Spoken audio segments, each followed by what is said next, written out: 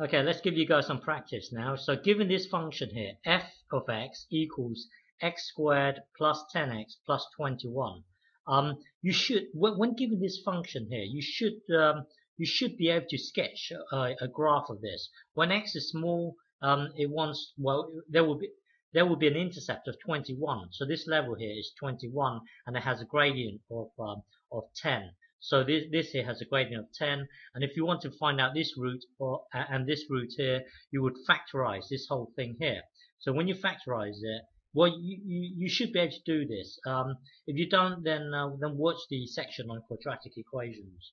So here, factorize it. It will give you plus 7, and then x plus 3, and then so this here, one root would be negative 7. So this here is negative 7, and this here will be negative 3. Okay, and if you want to know this one, this point here, you would need to complete the square on this one here. So your eyes just zoom into this. You're going to need 10. Well, you need 10, but you're going to need half of this x here. So so it would be in the form of x something squared here, and this something here would be half of this 10 here. So it would be plus 5. Okay, and then you immediately take away the rubbish, which is 25, and then you add, well, you would take this 21 down, so 21 here. Okay, so so this whole function here equals this. Okay, and then from this, well, just tidy it up. So it would be x plus 5, 25 here, and then this here will be minus 4. Okay, so by looking at this now, and you have to be able to get from the original function here to here. Okay, yeah, you got to know this by heart now. So this point here would be negative 5. So this bit here would be negative 5, and this bit here would be negative 4. Okay, so the coordinates here will be negative 5, comma negative 4.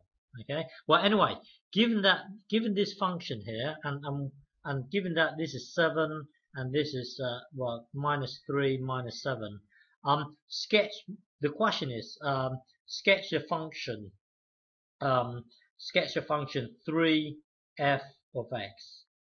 Okay, so sketch this function here.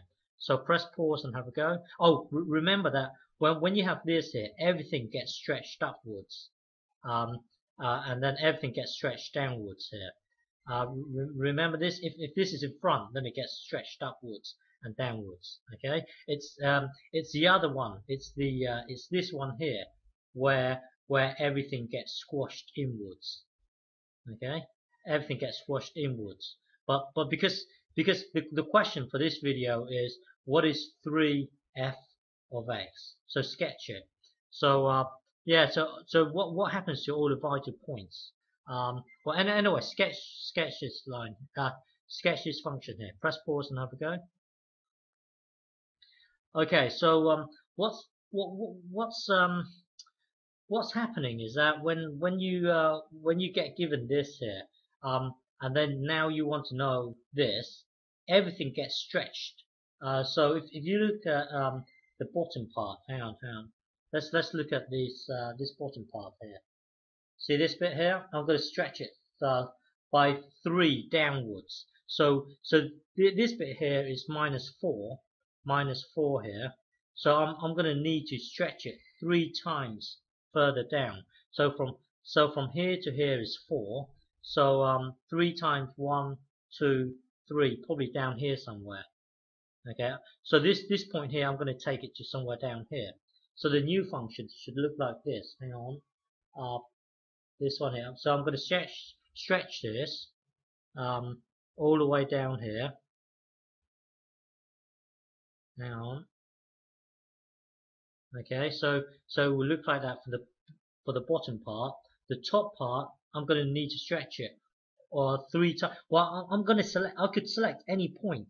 from here, I could I could use this point. I could use this as a reference point. So I'm going to need to take it 3 times up, or I could use this bit here, and then I need to stretch it 3 times up. But I'm just going to use this point here. I'm going to use so from here to here. I'm going to take it 3 times as much. So this is 1, 2, 3. So 3 would be somewhere up here. So I'm going to need to stretch this bit here all the way up to somewhere here. So hang on. So your new graph will look something like this. It will stretch. Hang on. Let me hang on. Let me do it again. Bear with me. So so this is your top. Let me just put a mark on it. Put a dot on it. Let me put a purple dot on it here. So I need to take this purple dot. Well, 1, 2, 3. So all the way up here. Okay. So hang on. Let me just erase this. Okay. So so this is my top part at the moment. I need to stretch it all the way up. Hang on. Let me just put this back in. So stretch it 3 times. 3 times. So it's 2 now. 3. It will look something like this. Okay. So your new graph will look something like this. Hang on. Let me zoom out. See this bit here. This is your new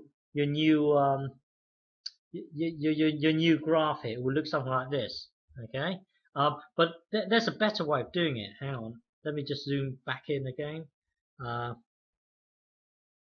Okay. So yeah. So a better way of doing it is to do this. This is your old function here. If you want to know three of this, hang on, let me clear everything. Let me clear everything. Hang on. Oops.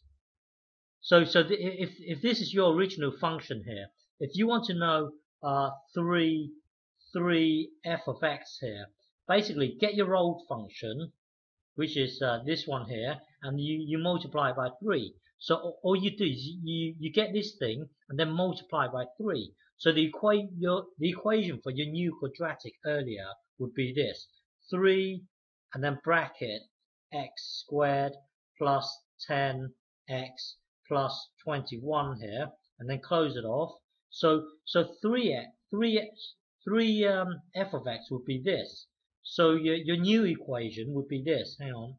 This times this would be 3x squared, and then this times this here would be 30x,